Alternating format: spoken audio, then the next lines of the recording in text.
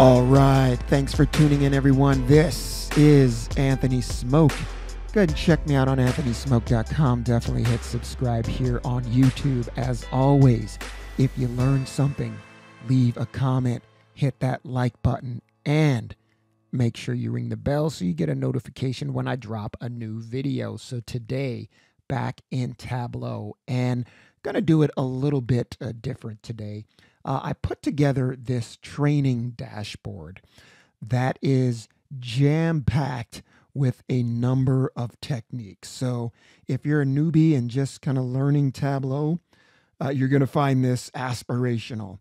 If you're intermediate level, then this is going to be a good idea generator. So stick around either way. I'm just going to go through the functionality on this dashboard. And as I do that, I want to ask you a hypothetical here. I want to ask you a question. I value the opinion of my subscribers here. So if I were to personally spend, let's say 2 to 3 hours with someone teaching them how to put this together, what do you think would be a fair offering price for that instruction? So again, this is not a video just out there that you're going to follow. This is personally working with me, answering questions if you're a newbie or even intermediate. So I want you to think about that as I step through some of this functionality here. So at a minimum, this is going to be a good idea generator for you. So let's take a look here. This is Superstore data,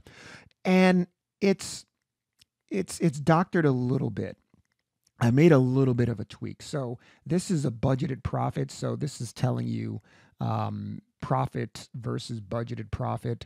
We are 12.1%. Profits are 12.1% higher versus budgeted profit. So that budgeted profit field is a field that I doctored. I changed the default Tableau field because the numbers, I didn't like the numbers. So this is Superstore data with a tweak here. So number of techniques. So let's talk about parameters, right? So you can see this is very parameter driven. So I have profits. When I change to budgeted profits, you can see things change. All the titles change. If I go here to sales, right, those titles change. Discounts, titles are changing. Let me go back to profits. So this is very parameter driven. Also here, there's segment or ship mode, right? Your KPIs. So KPIs is a technique as well. And even the formatting here on these arrows is its own technique. So again, multiple techniques in here, parameter driven. Filtering, right? So if I select California, you can see my values change on my charts. There's New York, and there's even context filtering. So when I select a state here, Utah, right, you can see these are the top 5 cities by profit in Utah. If I select Texas, you can see those top 5 change. That's a technique in and of itself through the use of context filters. And I have a video on context filters that you can check out that shows you how to apply them in this situation. So that's a technique in and of itself. Highlighting, right? Highlight actions. So as I select California, you can see, right, it shows me the profit. The bars represent the profit, but then there's also a ranking in there as well. California, New York, Florida, Georgia, right? Highlight actions. I'm highlighting that value on this bar chart here. And obviously when I select a different parameter, right, I get different highlights. So highlighting, that is a different technique. Let's talk about container swaps. So there's 2 ways to do container swaps. You can do it by button image, right? So add show, right? If I want to, let's say I wanted to see Rhode Island, right? I really care about Rhode Island. It's kind of hard to do, right? Because it's in here. It's Connecticut. It's next to Connecticut.